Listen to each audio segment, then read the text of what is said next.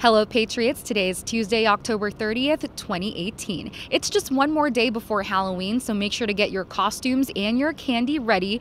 But tonight in the Johnson Center Meeting Room B, the Folklore Roundtable is hosting a spooky storytelling open mic night. Refreshments will be served and all is welcome.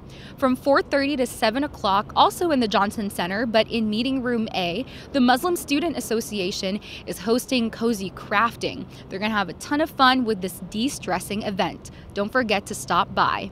And in just a week's time is the midterm elections. Don't forget to vote on campus if you're registered here at the Merton Hall. Polls open at 6 a.m. and then close at 7 p.m.